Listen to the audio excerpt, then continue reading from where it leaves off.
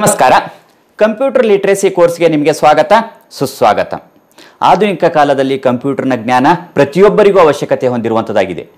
ಶಿಕ್ಷಕರಾಗಿರಲಿ, ಉದ್ಯೋಗಿಗಳಾಗಿರಲಿ, ವ್ಯಾಪಾರಸ್ಥರಾಗಿರಲಿ, ವಿದ್ಯಾರ್ಥಿಗಳಾಗಿರಲಿ ಕಂಪ್ಯೂಟರ್ನ ಬಗ್ಗೆ ತಿಳಿದುಕೊಳ್ಳಬೇಕಾಗಿರುವಂಥದ್ದು ಅವಶ್ಯಕತೆಯಾಗಿರ್ತದೆ. ಹಾಗೆ ಕರ್ನಾಟಕ ಸರ್ಕಾರದಿಂದ ಕಂಪ್ಯೂಟರ್ ಸಾಕ್ಷರತಾ ಪರೀಕ್ಷೆ ಸಹ ನಡೆಯುವಂಥದ್ದು. ಈ ಕಂಪ್ಯೂಟರ್ ಸಾಕ್ಷರತಾ ಪರೀಕ್ಷೆಯಲ್ಲಿ ಉತ್ತೀರ್ಣತೆಯನ್ನು ಸಂಪಾದಿಸಿಕೊಳ್ಬೇಕಾದಾಗ ಕಂಪ್ಯೂಟರ್ನ ಬಗ್ಗೆ ಬಹಳಷ್ಟು ಜ್ಞಾನವನ್ನು ಸಂಪಾದಿಸಿಕೊಳ್ಬೇಕಾಗ್ತದೆ. ಆ ಕಾರಣಕ್ಕೋಸ್ಕರ ಕಂಪ್ಯೂಟರ್ ಸಾಕ್ಷರತಾ ಪರೀಕ್ಷೆಗಾಗಿ ಮತ್ತು ಇನ್ನಿತರ ಸ್ಪರ್ಧಾತ್ಮಕ ಪರೀಕ್ಷೆಗಳಿಗಾಗಿ ಉಪಯೋಗಕಾರಿಯಾಗುವುದಕ್ಕಾಗಿ ಮತ್ತು ಇತರ ಎಲ್ಲ ವಿದ್ಯಾರ್ಥಿಗಳಿಗೂ ಸಹ ಬೇಸಿಕ್ ಆಗಿರುವಂಥ ಕಂಪ್ಯೂಟರ್ ಜ್ಞಾನವನ್ನು ಒದಗಿಸುವ ಒಂದು ಪ್ರಯತ್ನ ಮಾಡ್ತಾ ಇರುವಂಥದ್ದು. ಅದಕ್ಕಾಗಿ ಈ ಕಂಪ್ಯೂಟರ್ ಲಿಟರೇಸಿ ಕೋರ್ಸ್ನ ಇವತ್ತಿನ 6ನೇ ಭಾಗದ ವಿಡಿಯೋಗೆ ನಿಮಗೆ ಸ್ವಾಗತವನ್ನು ಕೋರ್ತೇನೆ. ಜೊತೆಗೆ ಇತರ 5 ವಿಡಿಯೋಗಳು ಸಹ ಸಿದ್ಧಪಡಿಸಿರುವಂಥದ್ದು. ಅವುಗಳನ್ನು ವೀಕ್ಷಿಸದೇ ಇದ್ದಲ್ಲಿ ಡಿಸ್ಕ್ರಿಪ್ಷನ್ ಬಾಕ್ಸ್ನಲ್ಲಿರುವಂಥ ಲಿಂಕ್ ಮೂಲಕ ಅಥವಾ ಈ ವಿಡಿಯೋದ ಕೊನೆಯಲ್ಲಿ ಕಾಣುವಂಥ ಪ್ಲೇಲಿಸ್ಟ್ ಮೂಲಕ ಅವುಗಳನ್ನೆಲ್ಲ ವೀಕ್ಷಿಸಬಹುದಾಗಿರುವಂಥದ್ದು ಆಗಿದೆ. ನಾವು ಯಾವುದೇ ಒಂದು ವಸ್ತುವನ್ನು ಸಂಗ್ರಹಿಸಿಡಬೇಕಾದಾಗ ಅದಕ್ಕೆ ಒಂದು ಸ್ಥಳಾವಕಾಶ ಬೇಕಾಗ್ತದೆ. ಒಂದು ಸ್ಥಳದಲ್ಲಿ ಆ ವಸ್ತುವನ್ನು ಸಂಗ್ರಹಿಸಿಡ್ತೀವಿ. ಹಾಗೆ ಕಂಪ್ಯೂಟರ್ನಲ್ಲೂ ಸಹ ಒಂದು ಸಂಗ್ರಹ ಸಾಮರ್ಥ್ಯ ಇರುವಂಥದ್ದಾಗಿರ್ತದೆ. ಅದನ್ನು ಮೆಮೊರಿ ಅಂತ ಹೇಳಿ ಗುರುತಿಸ್ತೀವಿ. ಇವತ್ತಿನ ಒಂದು ವಿಡಿಯೋದಲ್ಲಿ ಕಂಪ್ಯೂಟರ್ ಮೆಮೊರಿಯ ಬಗ್ಗೆ ತಿಳಿದುಕೊಳ್ಳೋಣ. ಕಂಪ್ಯೂಟರ್ ಮೆಮೊರಿ ಅಂದ್ರೆ ಏನು, ಇದು ಎಷ್ಟು ವಿಭಾಗದಲ್ಲಿ ಇರ್ತದೆ ಮತ್ತು ಯಾವ್ಯಾವ ರೀತಿಯಾಗಿರುವಂಥ ಕಂಪ್ಯೂಟರ್ ಮೆಮೊರಿ ಇದೆ, ಇಂಥ ಒಂದು ಪೂರ್ತಿಯಾಗಿರುವಂಥ ಮಾಹಿತಿಯನ್ನು ಈ ವಿಡಿಯೋದಲ್ಲಿ ತಿಳಿದುಕೊಳ್ಳೋಣ. ಕಂಪ್ಯೂಟರ್ ಮೆಮೊರಿ ಅಂದ್ರೆ ಏನು ಅಂತ ಹೇಳಿ ಫಸ್ಟ್ ನೋಡೋಣ. Memory is A storage device used to store the data R information. ಇಲ್ಲಿ ಡೇಟಾ ಆಗಿರಲಿ ಅಥವಾ ಇನ್ಫಾರ್ಮೇಶನ್ ಆಗಿರಲಿ ಸ್ಟೋರ್ ಮಾಡುವುದಕ್ಕೆ, ಒಂದು ಸಂಗ್ರಹಿಸಿಡುವುದಕ್ಕೆ ನಾವು ಬಳಸುವಂಥದ್ದು ಆಗಿರುತ್ತೆ. ಅದನ್ನು ನಾವು ಮೆಮೊರಿ ಅಂತ ಹೇಳಿ ಕರೆಯುವಂಥದ್ದಾಗಿದೆ. ಮೆಜರ್ಮೆಂಟ್ ಹೇಗೆ ಮಾಡಲಾಗ್ತದೆ ಅಂತ ಹೇಳಿ ನೋಡೋಣ. ಈಗ ನಾವು ಯಾವುದೇ ಒಂದು ತೂಕವನ್ನು ಅಳತೆ ಮಾಡ್ತಾ ಇರುವಂಥ ಸನ್ನಿವೇಶದಲ್ಲಿ ಗ್ರಾಮು, ಮಿಲಿಗ್ರಾಮು, 10 ಗ್ರಾಮು ಮತ್ತೆ 100 ಗ್ರಾಮು, ಈ 1 kg ಈ ರೀತಿಯಾಗಿ ಹೇಗೆ ಅಳತೆ ಮಾಡ್ತೀವೋ ಹಾಗೆ ಸಹ ಇಲ್ಲಿಯೂ ಸಹ ಮೆಮೊರಿನ ಮೆಜರ್ಮೆಂಟ್ ಮಾಡಲಾಗ್ತದೆ. ಯಾವ ರೀತಿಯಾಗಿ ಮೆಮೊರಿ ಮೆಜರ್ಮೆಂಟ್ ಮಾಡಲಾಗ್ತದೆ ಅಂತ ಹೇಳಿ ನೋಡೋಣ. ಈ ಮೆಮೊರಿಯನ್ನ ಅತ್ಯಂತ ಚಿಕ್ಕ ಗಾತ್ರ ಹೊಂದಿರುವಂಥದ್ದು ಬಿಟ್ ಆಗಿರುವಂಥದ್ದು. ಬಿಟ್ ಅಂದಾಗ ಬಿಟ್ನಲ್ಲಿ ಒಳಗೊಂಡಿರುವಂಥದ್ದು ಏನಾಗಿರ್ತದೆ, 0 ಅಥವಾ 1. ಇವು ಎರಡರಲ್ಲಿ ಒಂದನ್ನು ಒಳಗೊಂಡಿರುವಂಥದಕ್ಕೆ ಈ ಒಂದು ಬಿಟ್ ಅಂತ ಹೇಳಿ ಕರೆಯುವಂಥದ್ದಾಗಿರ್ತದೆ. ಈ ಬಿಟ್ ಈ ಮೆಮೊರಿ ಎಲ್ಲ ಸಂಗ್ರಹ ಆಗುವುದಕ್ಕಾಗಿ ಈ ಮೆಮೊರಿ ಸ್ಟೋರೇಜ್ ಡಿವೈಸ್ಗಳಲ್ಲಿ ಅದು ಸಂಗ್ರಹ ಆಗುವಂಥದ್ದು ಆಗಿದೆ. ಈ ಬಿಟ್ ಅಂದಾಗ ಏನಂತ ನೋಡೋಣ. ಕಂಪ್ಯೂಟರ್ ಮೆಮೊರಿ ಮೆಜರ್ಮೆಂಟ್ನಲ್ಲಿ ಬಿಟ್ಟು ಇಲ್ಲಿ ನೋಡ್ತಾ ಇದ್ದೀವಿ 0101010101 ಈ ರೀತಿ ಇರುವಂಥದ್ದು. ಇದು ಟೋಟಲ್ ಆಗಿ ಎಷ್ಟಿವೆ, 8 ಇವೆ. 8ಅನ್ನು ಸೇರಿಸಿ ಬೈಟ್ ಅಂತ ಹೇಳಿ ಕರೆದಿರುವಂಥದ್ದು. ಇದರಲ್ಲಿ ಒಂದು ಭಾಗ ಬರೋದಕ್ಕೆ ಬಿಟ್ ಅಂತ ಹೇಳಿ ಕರಿತೀವಿ. ಒಂದು ಬಿಟ್ಟು 0 ಇರಬಹುದು ಅಥವಾ 1 ಇರಬಹುದು, ಅದಕ್ಕೆ ಬಿಟ್ ಅಂತ ಹೇಳಿ ಕರೆಯಲಾಗ್ತದೆ. ಅದು 0 ಇದ್ರೂ ಬಿಟ್ ಆಗಿರ್ತದೆ ಅಥವಾ 1 ಇದ್ರೂ ಸಹ ಬಿಟ್ ಆಗಿರುವಂಥದ್ದು. ಅಳತೆ ಮಾಡುವಂಥದ್ದು ಡಿಜಿಟಲ್ ರೂಪದಲ್ಲಿ ಇವು ಎರಡನ್ನೇ ಅಳತೆ ಮಾಡ್ಕೊಳ್ಳುವಂಥದ್ದು, 0 ಮತ್ತು 1ಅನ್ನು ಅಳತೆ ಮಾಡುವಂಥದ್ದಾಗಿರ್ತದೆ. ಇಂಥ ಒಂದು 8 ಬಿಟ್ಗಳು ಸೇರಿಸಿದ್ರೆ ಒಂದು ಬೈಟ್ ಆಗುವಂಥದ್ದಾಗಿದೆ. ಒಂದು ಬಿಟ್ ಅಂದಾಗ 0 ಅಥವಾ 1 ಇರುವಂಥದ್ದು. ಇಂಥ ಒಂದು 8 ಬಿಟ್ಗಳು ಸೇರಿಸಿದಾಗ ಒಂದು ಬೈಟ್ ಆಗುವಂಥದ್ದು ಆಗಿದೆ. ಇದು ನಾವು ಪ್ರಾಥಮಿಕವಾಗಿ ಈ ಮೆಮೊರಿಯನ್ನು ಅಳತೆ ಮಾಡುವಂಥದ್ದಾಗಿದೆ. ನೆಕ್ಸ್ಟು ಇನ್ನೂ ಮುಂದಿನ ಒಂದು ಅಳತೆಗಳನ್ನು ಹೋದಾಗ ಇಲ್ಲಿ computer ಮೆಜರ್ಮೆಂಟ್ನಲ್ಲಿ, memory ಮೆಜರ್ಮೆಂಟ್ನಲ್ಲಿ 1 bit is equal to 0 ಅಥವಾ 1 ಒಂದು ಬೈನರಿ ಡಿಜಿಟ್ ಆಗಿರುವಂಥದ್ದು. ಒಂದು ಬೈನರಿ ಡಿಜಿಟು 0 ಆಗಿರ್ಬೋದು ಅಥವಾ 1 ಆಗಿರ್ಬೋದು. ಇವೆರಡರಲ್ಲಿ 1 ಆಗಿರುವಂಥದ್ದಕ್ಕೆ ಒಂದು ಬಿಟ್ ಅಂತ ಹೇಳಿ ಕರೆಯುವಂಥದ್ದು. ಈಗ 8 ಬಿಟ್ಗಳನ್ನು ಸೇರಿಸಿದರೆ ಒಂದು ಬೈಟ್ ಅಂತ ಹೇಳಿ ಕರೆಯುವಂಥದ್ದು. ಇದರ ಮೇಲೆ ಪ್ರಶ್ನೆಗಳು ಬಹಳ ಕಡೆಗೆ ಕೇಳ್ತಾ ಇರ್ತಾರೆ, ಕಾಂಪಿಟೇಟಿವ್ ಎಕ್ಸಾಮ್ಗಳಲ್ಲೂ ಅಥವಾ ಬೇರೆ ಕಡೆಗೂ. ನಮಗೆ ಕಾಮನ್ ಆಗಿ ಇದರ ಬಗ್ಗೆ ಜ್ಞಾನ ಸಹ ಹೊಂದಿರಬೇಕಾಗಿರುವಂಥದ್ದಾಗಿದೆ. ಒಂದು ಬಿಟ್ ಅಂದಾಗ 0 ಅಥವಾ 1 ಒಂದು ಬೈನರಿ ಡಿಜಿಟ್ ಇರಬಹುದು. 8 ಬಿಟ್ ಸೇರಿಸಿದಾಗ ಒಂದು ಬೈಟ್ ಆಗುವಂಥದ್ದು ಆಗಿದೆ. ಇದು ಆದ ನಂತರ 1024 ಬೈಟ್ಸ್ನ ಸೇರಿಸಿದ್ರೆ 1 KB ಆಗ್ತದೆ. ನಾವು KB ಅಂತ ಹೇಳಿ ನೋಡ್ತಾ ಇರ್ತೀವಿ. ಯಾವುದಾದ್ರು ನಾವು ಮೊಬೈಲಲ್ಲಿ ಅಥವಾ ಇನ್ನಿತರ ಸಂಗ್ರಹವಾಗಿರುವಂತಹ ಸಾಮರ್ಥ್ಯವನ್ನು ನೋಡಿದಾಗ ಎಷ್ಟು KBಗಳಲ್ಲಿ ಸಂಗ್ರಹವಾಗಿದೆ ಅಂತ ಹೇಳಿ ನೋಡಿದಾಗ ಅದೇನಾಗಿರ್ತದೆ, 1 KB ಅಂದಾಗ ಅಲ್ಲಿ ಎಷ್ಟಿರುವಂಥದ್ದು 1024 ಬಿಟ್ ಇರುವಂಥದ್ದು ಆಗಿದೆ. Next 1024 KB is equal to 1 MB. 1 MB ಅಂದಾಗ ಎಷ್ಟಿರ್ತದೆ, ಅದರಲ್ಲಿ 1024 KBಗಳನ್ನು ಹೊಂದಿದ್ರೆ ಅದನ್ನ 1 MB ಅಂತ ಹೇಳಿ ಮೆಗಾಬೈಟ್ ಅಂತ ಹೇಳಿ ಕರೆಯಲಾಗ್ತದೆ. KB ಅಂದಾಗ ಕಿಲೋಬೈಟ್ ಅಂತ ಹೇಳಿ ಕರೆಯುವಂಥದ್ದು, MB ಅಂದಾಗ ಮೆಗಾಬೈಟ್ ಅಂತ ಹೇಳಿ ಕರೆಯುವಂಥದ್ದಾಗಿದೆ. ಇನ್ನು 1024 MB is equal to 1 GB. 1024 MBಗಳನ್ನು ಹೊಂದಿರುವಂಥದಕ್ಕೆ ಏನಾಗಿರ್ತದೆ, 1 GB ಆಗಿರುವಂಥದ್ದು, ಗೀಗಾಬೈಟ್ ಅಂತ ಹೇಳಿ ಕರೆಯುವಂಥದ್ದು. ಇನ್ನು 1024 GB ಸೇರಿಸಿದ್ರೆ ಏನಾಗ್ತದೆ, 1 TB. ಇದನ್ನ ಟೆರಾಬೈಟ್ ಅಂತ ಹೇಳಿ 1024 GB ಒಳಗೊಂಡಿರುವಂಥದ್ದು 1 TB ಆಗಿರುವಂಥದ್ದು ಆಗಿದೆ. ಇನ್ನು 1024 TB ನಾವು ಹೊಂದಿರುವಂಥದ್ದೇ 1 PB ಅಂತ ಹೇಳಿ ಕರೀತದೆ, ಪೆಟಾಬೈಟ್ ಅಂತ ಹೇಳಿ ಕರೆಯಲಾಗ್ತದೆ. ಈ ಪೆಟಾಬೈಟು 1024 TBಗಳನ್ನು ಹೊಂದಿರುವಂಥದ್ದು ಆಗಿರ್ತದೆ. 1024 PB is equal to 1 EB ಆಗುವಂಥದ್ದಾಗಿದೆ. EB ಅಂದಾಗ ಎಕ್ಸಾಬೈಟ್ ಅಂತ ಹೇಳಿ ಕರೆಯುವಂಥದ್ದು. ಇನ್ನು ನೆಕ್ಸ್ಟ್ 1024 EB ಸೇರಿಸಿದ್ರೆ, ಎಕ್ಸಾಬೈಟ್ ಸೇರಿಸಿದ್ರೆ 1 ZB ಆಗುವಂಥದ್ದಾಗಿದೆ, ಅಂದರೆ ಜೆಟಾಬೈಟ್ ಆಗುವಂಥದ್ದು ಆಗಿದೆ. ಇನ್ನು 1024 ZB ನ ಸೇರಿಸಿದ್ರೆ 1 YB ಆಗುವಂಥದ್ದು, ಅಂದರೆ ಯೋಟಾಬೈಟ್ ಆಗುವಂಥದ್ದು ಆಗಿದೆ. ನಾವು ಕಾಮನ್ ಆಗಿ ಎಷ್ಟು GB ಇದೆ, ಎಷ್ಟು KB ಇದೆ, ಎಷ್ಟು MB ಇದೆ ಅನ್ನೋದನ್ನ ನೋಡ್ಕೊಂಡಿರ್ತೀವಿ. ಇದಿಷ್ಟು ಇವು ಮುಂದಿನ ಒಂದು ಹಂತಗಳಾಗಿರುವಂಥದ್ದು. ಇವುಗಳ ಬಗ್ಗೆನೂ ಸಹ ನಾವು ನೋಡ್ಕೊಳ್ಬೇಕಾಗ್ತದೆ. ಎಕ್ಸಾಮ್ಗಳಲ್ಲಿ ಇದ್ರ ಮೇಲೆ ಪ್ರಶ್ನೆಯನ್ನು ಕೇಳಬಹುದು. ಕಾಮನ್ ಆಗಿ ನಮಗೆ ಜನರಲ್ ನಾಲೆಜಿಗೂ ಸಹ ಇವುಗಳ ಬಗ್ಗೆ ಗೊತ್ತಿರಬೇಕಾಗಿರುವಂಥದ್ದಾಗಿದೆ.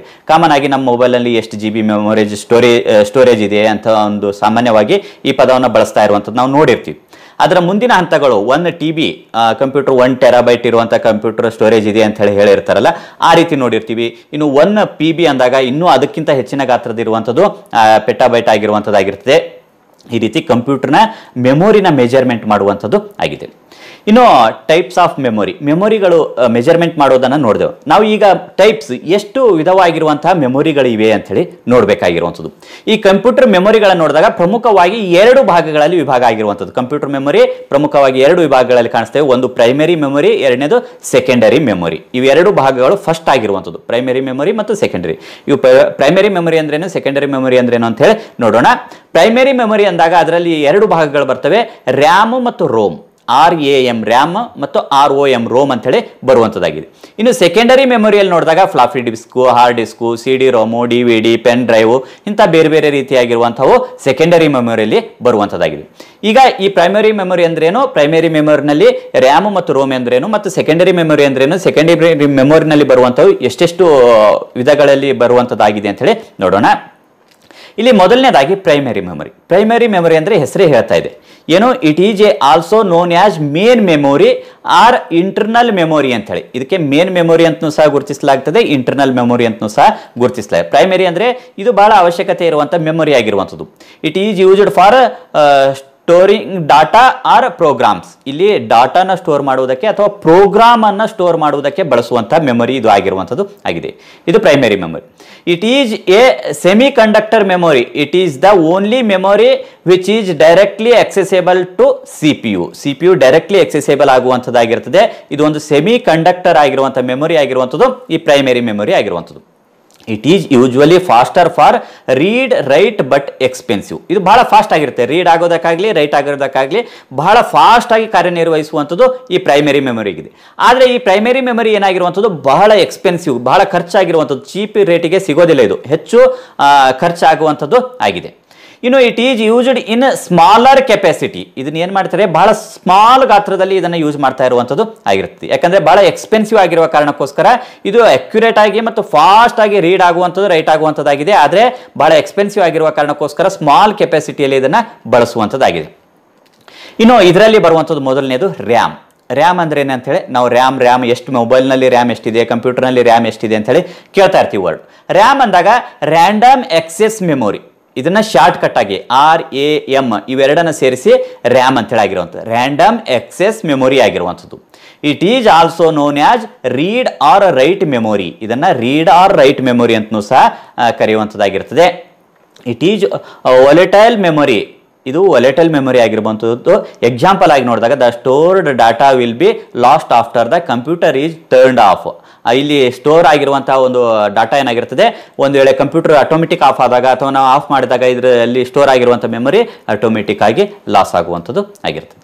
RAM is the main working area for ಕಂಪ್ಯೂಟರ್ನ main working ಏರಿಯಾನೇ RAM ಆಗಿರುವಂಥದ್ದು. Random access ಮೆಮೊರಿನೇ ಕಂಪ್ಯೂಟರ್ನ main working area ಆಗಿರುವಂಥದ್ದಾಗಿದೆ. Performance of the computer depends on RAM size. ಅದರ ಒಂದು ಪರ್ಫಾರ್ಮೆನ್ಸ್ ಎಷ್ಟು ಫಾಸ್ಟ್ ಆಗಿ ವರ್ಕ್ ಮಾಡುತ್ತೆ, ಎಷ್ಟೇ ಫಾಸ್ಟ್ ಆಗಿ ಕಾರ್ಯನಿರ್ವಹಿಸುತ್ತೆ ಅನ್ನೋದು ಎಲ್ಲ ಪರ್ಫಾರ್ಮೆನ್ಸ್ ಒಳಗೊಂಡಿರುವಂಥದ್ದು ಈ ರ್ಯಾಮ್ನ ಕೆಪಾಸಿಟಿ ಮೇಲೆ ಆಗಿರುವಂಥದ್ದು. ರ್ಯಾಮು ಈ ರೀತಿಯ ಅಂಶಗಳನ್ನು ಒಳಗೊಂಡಿರುವಂಥದ್ದು. ಇನ್ನು ಎರಡನೇದು ಬರುವಂಥದ್ದು ROM ಅಂತ ಹೇಳಿ.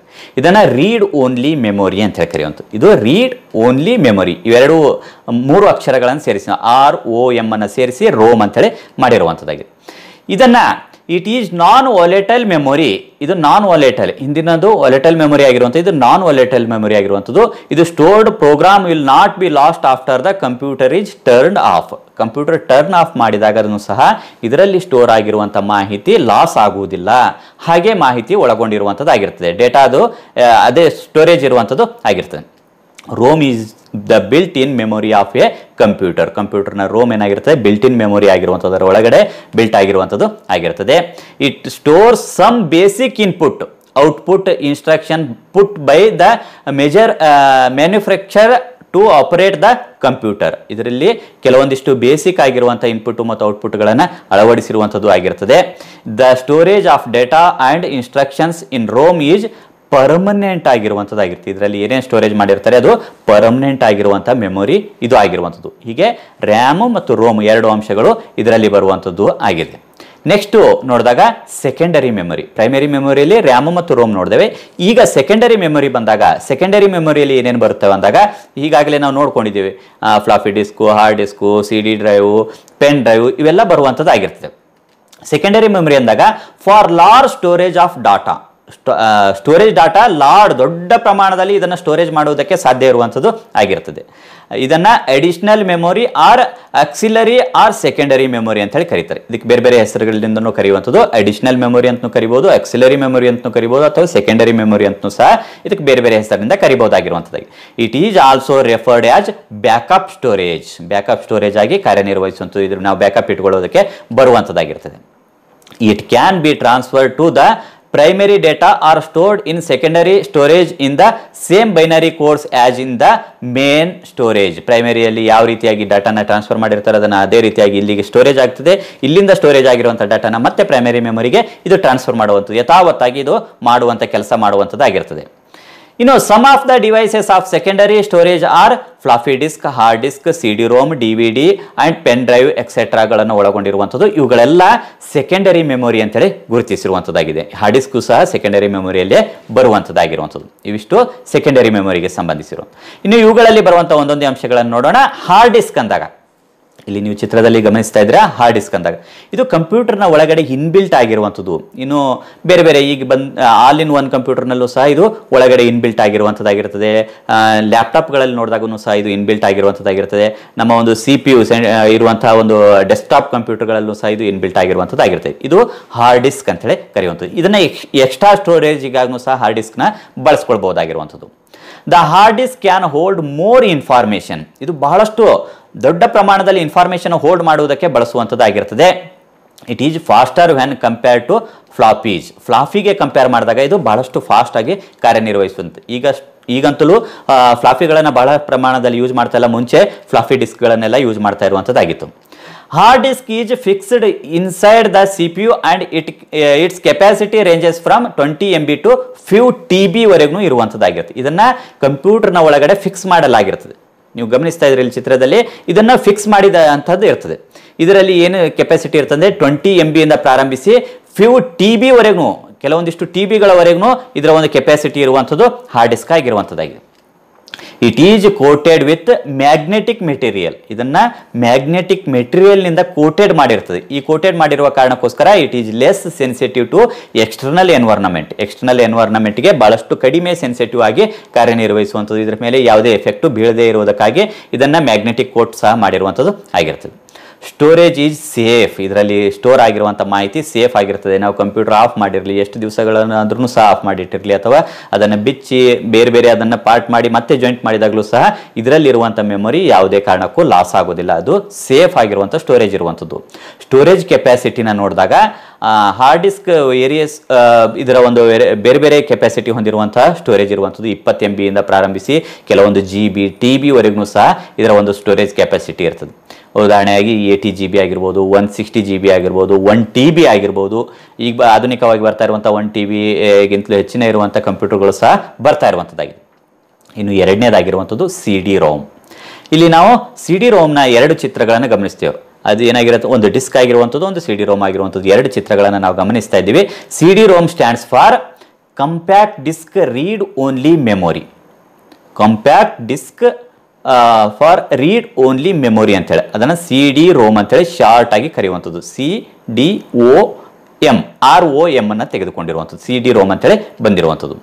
It is used to store A wide variety of information. ಇದನ್ನ wide variety of information store ಮಾಡುವುದಕ್ಕಾಗಿ ಮತ್ತು ಒಂದು ಕಡೆಯಿಂದ ಮತ್ತೊಂದು ಕಡೆಗೆ ಕ್ಯಾರಿ ಮಾಡಿಕೊಳ್ಳುವುದಕ್ಕೂ ಸಹ ಇದನ್ನ ಬಳಸ್ಕೊಳ್ಳುವಂಥದ್ದು CD ROM ಆಗಿರುವಂಥದ್ದಾಗಿದೆ. ಇದು CD ಆಗಿರುವಂಥದ್ದು. ಇದ್ರ ಮೇಲೆ ಕ್ವಶನ್ ಸಹ ಇರಬಹುದಾಗಿರುವಂಥದ್ದು. CD ROM ಅದರ ವಿಸ್ತಾರ ರೂಪ ಏನು ಅಂತ ಸಹ ಕೇಳಬಹುದು. Compact disc read only memory ಅಂತ ಹೇಳಿ ಇರುವಂಥದ್ದಾಗಿರೋ. It is portable and can hold an large amount of data. ಇದು ಪೋರ್ಟೇಬಲ್, ಒಂದು ಕಡೆಯಿಂದ ಮತ್ತೊಂದು ಕಡೆಗೆ ಈಸಿಯಾಗಿ ಕ್ಯಾರಿ ಮಾಡ್ಕೊಂಡು ಹೋಗ್ಬೋದಾಗಿರುವಂಥದ್ದು. ಜೊತೆಗೆ ಡಾಟಾನ ಲಾರ್ಜ್ ಪ್ರಮಾಣದಲ್ಲಿ ಹೋಲ್ಡ್ ಮಾಡುವುದಕ್ಕೆ ಸಾಧ್ಯ ಇರುವಂಥದ್ದಾಗಿದೆ. The storage capacity is commonly 650 MB ಆಗಿರುವಂಥದ್ದಾಗಿರ್ತದೆ. ಅದರ ಜೊತೆಗೆ 700 MB ಸಹ ಇರುವಂಥದ್ದಾಗಿದೆ. To use A CD ROM A device called CD drive is needed. ಇಲ್ಲಿ ಪಕ್ಕದಲ್ಲಿ ಕಾಣುವಂಥ CD ಡ್ರೈವ್ ಇರುವಂಥದ್ದು ಒಂದು ಡಿವೈಸ್ ಬೇಕಾಗುತ್ತೆ. ಇದನ್ನು ಯೂಸ್ ಮಾಡಬೇಕಾದ್ರೆ ಇದರ ಕಂಪ್ಯೂಟರ್ಗೆ ಇನ್ಬಿಲ್ಟ್ ಮಾಡಿರುವಂಥದ್ದು ಇರ್ತದೆ, ಅಥವಾ ಎಕ್ಸ್ಟರ್ನಲ್ ಆಗೂ ಸಹ ಈ ಒಂದು CD ಡ್ರೈವ್ನ ಯೂಸ್ ಮಾಡುವಂಥದ್ದಾಗಿರ್ತದೆ. ಈ ಒಂದು ಡಿವೈಸ್ನ ಮೂಲಕ ಅದಕ್ಕೆ ನಾವು ಕಂಪ್ಯೂಟರ್ಗೆ ಅಥವಾ ಲ್ಯಾಪ್ಟಾಪಿಗೆ ಕನೆಕ್ಟ್ ಮಾಡಿ ಯೂಸ್ ಮಾಡಬಹುದಾಗಿರುವಂಥದ್ದು. ಇನ್ಬಿಲ್ಟ್ ಇದ್ದಾಗ ಅದರ ಜೊತೆಗೆ ಯೂಸ್ ಮಾಡ್ಕೊಳ್ಬಹುದಾಗಿರುವಂಥದ್ದು ಆಗಿದೆ. ಹೀಗೆ CD ROM ಇರುವಂಥದ್ದು, ಇದು CD ROM ಇದಕ್ಕೆ ಯೂಸ್ ಮಾಡುವುದಕ್ಕಾಗಿ ಒಂದು ಡಿವೈಸ್ ಇರುವಂಥದ್ದು CD ಡ್ರೈವ್ ಅಂತ ಹೇಳಿ ಕರೆಯಲಾಗ್ತದೆ. ನೆಕ್ಸ್ಟ್ ಎರಡನೇದಾಗಿ ಬರುವಂಥದ್ದು CD-ನ ಸೇಮ್ ಆಕಾರದಲ್ಲಿ ಕಾಣುವಂಥದ್ದು, CD-ಯ ರೀತಿಯಲ್ಲೇ ಕಾಣಿಸ್ತದೆ. ಇವು ಎರಡರಲ್ಲೂ ಸ್ವಲ್ಪ ಡಿಫ್ರೆನ್ಸ್ ಇರುವಂಥದ್ದು. ಅದರ ಒಂದು ಸ್ಟೋರೇಜ್ ಕೆಪಾಸಿಟಿ ಆಗಿರಲಿ, ಎಲ್ಲಿ ನಾವು 650 MB ಮಾತ್ರ ನೋಡಿದ್ದೇವೆ. ಇದರಲ್ಲಿ ನೋಡ್ಕೊಳ್ಳೋಣ DVD ಅಂದಾಗ. DVD stands for digital versatile disc ಅಂತ ಹೇಳಿ ಕರೆಯಲಾಗ್ತದೆ. DVD ಡಿಜಿಟಲ್ ವರ್ಸ್ಟೈಲ್ ಡಿಸ್ಕ್ ಅಂತ ಹೇಳಿ ಕರೆಯುವಂಥದ್ದು DVD ಆಗಿರುವಂಥದ್ದಾಗಿದೆ. It is similar to A CD ROM. CD ROMಗೆ similar ಆಗಿರುವಂಥದ್ದು. CD ಯಾವ ರೀತಿಯಾಗಿದೆ ಅದೇ ರೀತಿ ಸಿಮಿಲರ್ ಆಗಿರುವಂಥದ್ದು, ಆದರೆ ಇದರಲ್ಲಿ ಸ್ಟೋರೇಜ್ ಕೆಪಾಸಿಟಿ ಹೆಚ್ಚಿಗಿರುವಂಥದ್ದಾಗಿರ್ತದೆ. ಅಲ್ಲಿ 650 MB ನೋಡಿದ್ದೇವೆ, ಇಲ್ಲಿ ನೋಡೋಣ. It can store large amount of data. ಇದು ಬಹಳ ದೊಡ್ಡ ಪ್ರಮಾಣದಲ್ಲಿ ಡಾಟಾವನ್ನು ಸಂಗ್ರಹ ಮಾಡುವಂಥದ್ದಾಗಿದೆ. The storage capacity of DVD is at least 4.7 GB ಇರುವಂಥದ್ದು. 4.7 GB ಇರುವಂಥದ್ದು ಇದು DVD-ಯ ಕೆಪಾಸಿಟಿ. ಅದರದ್ದು 650 MB-ಲಿಂದ 700 ಇರುವಂಥದ್ದು CD-ದಾಗಿದ್ರೆ, DVD-ದು 4.7 GB ಆಗಿರುವಂಥದ್ದಾಗಿದೆ. DVDs that can store up to 17 GB as also available. 17 GB ವರೆಗೂ ಸಹ ಇದರ ಅವೈಲೇಬಲ್ ಇರುವಂಥದ್ದು. ಕಾಮನ್ ಆಗಿ 4.7 GB ಇರುವಂಥದ್ದಾಗಿದೆ. DVDs are generally used to store very large multimedia presentation. Multimedia ಪ್ರೆಸೆಂಟೇಷನ್ಗಳನ್ನು store ಮಾಡುವುದಕ್ಕಾಗಲಿ, ಭಾಳಷ್ಟು ಆಧುನಿಕವಾಗಿ ಗ್ರಾಫಿಕ್ ಚಿತ್ರಗಳಾಗಿರಲಿ, ಮೂವಿಗಳಾಗಿರಲಿ, ಒಂದು ಮಲ್ಟಿಮೀಡಿಯಾವನ್ನು ಒಳಗೊಂಡಿರುವಂತಹ ಪಿಕ್ಚರ್ಗಳನ್ನು ಸ್ಟೋರ್ ಮಾಡುವುದಕ್ಕಾಗಲಿ, ಸಿನಿಮಾಗಳನ್ನು ಸ್ಟೋರ್ ಮಾಡಿಡುವುದಕ್ಕೆ ಈ DVD-ಗಳನ್ನು ಬಳಸ್ತಾ ಇರುವಂಥದ್ದು ಆಗಿದೆ. ಇನ್ನು ನೆಕ್ಸ್ಟ್ ಬರುವಂಥದ್ದು ಪೆನ್ ಡ್ರೈವ್. ನಾವು ಕಾಮನ್ ಆಗಿ ಪೆನ್ ಡ್ರೈವ್ ಅಂತೀವಿ. ಪೆನ್ನಿನ ಆಕಾರದಲ್ಲಿರುವಂಥ ಡ್ರೈವ್ ಆಗಿರುವ ಕಾರಣಕ್ಕೋಸ್ಕರ ಇದನ್ನು ಪೆನ್ ಡ್ರೈವ್ ಅಂತ ಹೆಸರು ಬಂದಿರುವಂಥದ್ದು. ನಾವು ಇದನ್ನು ಗಮನಿಸ್ತಾ ಇದ್ದೀವಿ, ಚಿತ್ರದಲ್ಲೂ ಸಹ ನೋಡ್ತಾ ಇದ್ದೀವಿ. ಪೆನ್ ಡ್ರೈವ್ ಅಂದಾಗ ನೀವು ಕಂಪ್ಯೂಟರ್ಗೆ ಪ್ಲಗ್ ಇನ್ ಮಾಡುವಂಥ ಸನ್ನಿವೇಶದಲ್ಲಿ ನೋಡಿರುವಂತಹ ಪೆನ್ ಡ್ರೈವ್ ಆಗಿರುವಂಥದ್ದು. It is A small portable device. ಇದು ಒಂದು ಭಾಳ ಸ್ಮಾಲ್ ಆಗಿರುವಂಥದ್ದು. ಮತ್ತು ಪೋರ್ಟೇಬಲ್, ಭಾಳ ಈಸಿಯಾಗಿ ಪೋರ್ಟೇಬಲ್ ತೆಗೆದುಕೊಂಡು CD-ನ ತೆಗೆದುಕೊಂಡು CD ROM ತೆಗೆದುಕೊಳ್ಳೋದಕ್ಕೆ ಕಷ್ಟ ಆಗುವಂಥದ್ದು, DVD ತಗೊಳ್ಳೋದಂಥದ್ದು ಕಷ್ಟ ಆಗುವಂಥದ್ದು. ಅದ್ರ ಜೊತೆಗೆ ಹಾರ್ಡ್ ಡಿಸ್ಕ್ನು ಸಹ ದೊಡ್ಡ ಗಾತ್ರ ಇದೆ. ಪೆನ್ ಡ್ರೈವ್ ಏನಾಗಿರುವಂಥದ್ದು ಭಾಳಷ್ಟು ಪೆನ್ನಿನ ರೀತಿಯಲ್ಲಿ ನಾವು ನಮ್ಮ ಜೊತೆಗೆ ತೆಗೆದುಕೊಂಡು ಹೋಗ್ಬೋದಾಗಿರುವಂಥದ್ದಾಗಿದೆ. It is commonly called pen drive. ಪೆನ್ನಿನ ರೀತಿಯಲ್ಲಿ ತೆಗೆದುಕೊಂಡು ಹೋಗೋ ಕಾರಣಕ್ಕೋಸ್ಕರ ಇದನ್ನು ಪೆನ್ ಡ್ರೈವ್ ಅಂತೇಳಿ ಹೆಸರು ಸಹ ಬಂದಿರುವಂಥದ್ದಾಗಿದೆ. It is also called USB drive. ಇನ್ನೊಂದು ಹೆಸರನ್ನ ನೀವು ಗಮನಿಸ್ತಾ ಇದ್ರಿ, USB ಡ್ರೈವ್ ಅಂತ ಹೇಳಿ ಕರೆಯಲಾಗ್ತದೆ. We can read, right, copy, delete and move data from computer to pen drive R pen drive to computer. ಇದು ಯಾವ ರೀತಿಯಾಗಿ ಕೆಲಸ ಮಾಡ್ತದೆ ಅಂದಾಗ, ಇದರಲ್ಲಿ ರೀಡ್ ಮಾಡ್ಬೋದು, ರೈಟ್ ಮಾಡ್ಬೋದು, ಕಾಪಿ ಮಾಡ್ಬೋದು ಮತ್ತು ಡಿಲೀಟ್ ಮಾಡ್ಬೋದು. ಮತ್ತು ಮೂವ್ ಡೇಟಾನ ಇದಕ್ಕೆ ಪೆನ್ ಡ್ರೈವ್ಗೆ ಮೂವ್ ಮಾಡ್ಬೋದು, ಪೆನ್ ಡ್ರೈವ್ನಿಂದ ಕಂಪ್ಯೂಟರ್ಗೆ ಮೂವ್ ಮಾಡ್ಕೊಳ್ಬೋದಾಗಿರುವಂಥದ್ದು. ಎರಡೂ ರೀತಿಯಲ್ಲಿ ಇದು ಕೆಲಸ ಮಾಡ್ತಾ ಇರುವಂಥದ್ದು ಆಗಿದೆ. ಹೀಗಾಗಿ ಇದು ಪೆನ್ ಡ್ರೈವ್ ಅತ್ಯಂತ ಹೆಚ್ಚು ಪಾಪ್ಯುಲಾರಿಟಿನೂ ಸಹ ಸಂಪಾದಿಸಿಕೊಂಡಿರುವಂಥದ್ದು ನೀವು ನೋಡ್ತಾ ಇರ್ತೀವಿ. ಇದರ ಸ್ಟೋರೇಜ್ ಕೆಪಾಸಿಟಿ ಎಷ್ಟಿದೆ ಅಂದಾಗ ಬೇರೆ ಬೇರೆ ರೀತಿಯಾಗಿರುವಂಥ ಸ್ಟೋರೇಜ್ ಕೆಪಾಸಿಟಿ ಇರುವಂಥದ್ದು. ಇಲ್ಲಿ 2 GB, 4 GB, 8 GB ಇದಕ್ಕಿಂತಲೂ ಹೆಚ್ಚಿನ ಒಂದು GB-ಗಳನ್ನು ಹೊಂದಿರುವಂತಹ ಪೆನ್ ಡ್ರೈವ್ಗಳು ಸಹ ಮಾರ್ಕೆಟ್ನಲ್ಲಿ ಲಭ್ಯ ಇರುವಂಥದ್ದಾಗಿದೆ. ಈ ರೀತಿ pen drive ಇರುವಂಥದ್ದಾಗಿದೆ. It is popular because it is easy to use and small enough to be carried in a pocket. ಪಾಕೆಟ್ನಲ್ಲಿ carry ಮಾಡ್ಕೊಳ್ಬೋದು ಮತ್ತು ಯೂಸ್ ಮಾಡುವುದಕ್ಕೂ ಭಾಳ ಸುಲಭವಾಗಿರುವಂಥದ್ದು. ಆ ಕಾರಣಕ್ಕೋಸ್ಕರ ಈಗ ಪೆನ್ ಡ್ರೈವ್ ಭಾಳಷ್ಟು ಪಾಪ್ಯುಲರ್ ಆಗಿರುವಂಥದ್ದು ನೀವು ಗಮನಿಸ್ತಾ ಇದ್ದೀರಿ. This device is ಪ್ಲಗ್ಡ್ in to the USB port of the computer and the computer automatically ಡಿಟೆಕ್ಟ್ಸ್ this device. ನಾವು ಈ ರೀತಿಯಾಗಿ ಇಲ್ಲಿ ಚಿತ್ರದಲ್ಲಿ ಗಮನಿಸ್ತಾ ಇದ್ರೆ ಇದನ್ನು ಕನೆಕ್ಟ್ ಮಾಡಬೇಕಾದಾಗ ಆ ಒಂದು ಕಂಪ್ಯೂಟರ್ USB ಕನೆಕ್ಟರ್ಗೆ ಒಯ್ದು ಕನೆಕ್ಟ್ ಮಾಡ್ತೀವಿ. ಆ ರೀತಿ ಕನೆಕ್ಟ್ ಮಾಡಾದ ನಂತರ ಆಟೋಮೆಟಿಕ್ ಆಗಿ ನಮ್ಮ ಕಂಪ್ಯೂಟರ್ ಏನಾಗ್ತದೆ, ಆಟೋಮೆಟಿಕ್ ಡಿಟೆಕ್ಟ್ ಮಾಡಿ ಆ ಒಂದು ಅದರಲ್ಲಿರುವಂಥ ಮಾಹಿತಿಯನ್ನು ಡೈರೆಕ್ಟ್ ಆಗಿ ಆಕ್ಸೆಸ್ ಮಾಡೋದಕ್ಕೆ ಕೇಳ್ತಾ ಇರ್ತದೆ. ಈ ಮೆಮೊರಿ ಬಗ್ಗೆ ಮತ್ತೊಂದು ಸಾರಿ ನೋಡಿದಾಗ ಇಲ್ಲಿ ಪ್ರೈಮರಿ ಮೆಮೊರಿ ಮತ್ತು ಸೆಕೆಂಡರಿ ಮೆಮೊರಿ ಅಂತ ಹೇಳಿ ಬರುವಂಥದ್ದು. ಪ್ರೈಮರಿ ಮೆಮೊರಿಯಲ್ಲಿ ರ್ಯಾಮ್ ಮತ್ತು ರೋಮ್ ಅನ್ನು ಒಳಗೊಂಡಿರುವಂಥದ್ದು. Secondary ಮೆಮೊರಿಯಲ್ಲಿ floppy disk, hard disk, CD ರೋಮು, DVD, pen drive ಇತ್ಯಾದಿಗಳನ್ನು ಒಳಗೊಂಡಿರುವಂಥದ್ದು ಈ ಸೆಕೆಂಡರಿ ಮೆಮೊರಿ ಆಗಿರುವಂಥದ್ದು. ಹೀಗೆ ಈ ಕಂಪ್ಯೂಟರ್ನಲ್ಲಿರುವಂಥ ಮೆಮೊರಿಗೆ ಸಂಬಂಧಿಸಿರುವಂಥ ಮಾಹಿತಿ ಇದಾಗಿರುವಂಥದ್ದು. ಜೊತೆಗೆ ಹಿಂದಿನ ವಿಡಿಯೋಗಳು ವೀಕ್ಷಿಸದಿದ್ದಲ್ಲೂ ಸಹ ಡಿಸ್ಕ್ರಿಪ್ಷನ್ ಬಾಕ್ಸ್ನಲ್ಲಿರುವಂಥ ಲಿಂಕ್ ಮೂಲಕ ಆ ವಿಡಿಯೋಗಳನ್ನು ವೀಕ್ಷಿಸಬಹುದು. ಮುಂದಿನ ವಿಡಿಯೋದಲ್ಲಿ ಇನ್ನಷ್ಟು ಮಾಹಿತಿಗಳೊಂದಿಗೆ ಭೇಟಿಯಾಗೋಣ. ಧನ್ಯವಾದಗಳು.